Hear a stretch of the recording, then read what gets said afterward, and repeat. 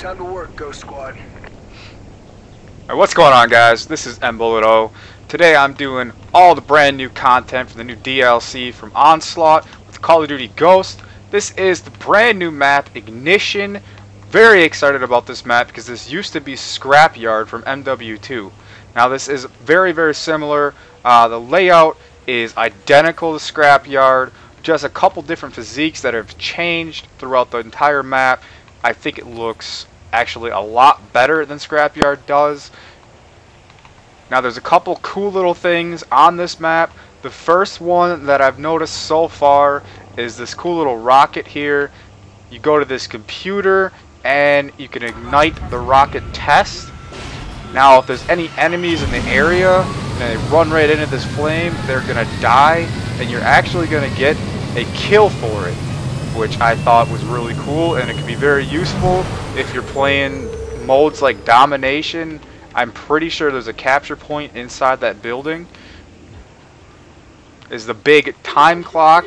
This is actually counting down to the missile ignition. And now if you go underground, another cool little Easter egg right here. As you can see, this is from Extinction, one of the little hides that they put in this map. No real use for it, but it's cool that it's there. This whole underground area is brand new to this map. As you can see, the rocket right here exploding. Very, very cool. The map looks great. I love the feel of this. One of the field orders that you're going to get is actually going to ignite one of these rockets and rain hell on the enemies. Another very cool piece of this map. Just overall, I think it looks great. I love having another small map to play on this Call of Duty Ghost. I know everyone was hating on how big all the maps were initially.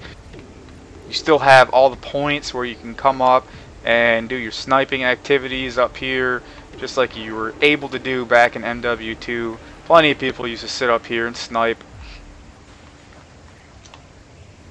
So that's pretty much it for this video for the brand new map Ignition on the brand new DLC Onslaught. I hope this helps you guys out. I'm going to be doing a bunch more DLC content, so make sure you guys stay tuned and keep watching these videos, and I'll see you guys in the next video.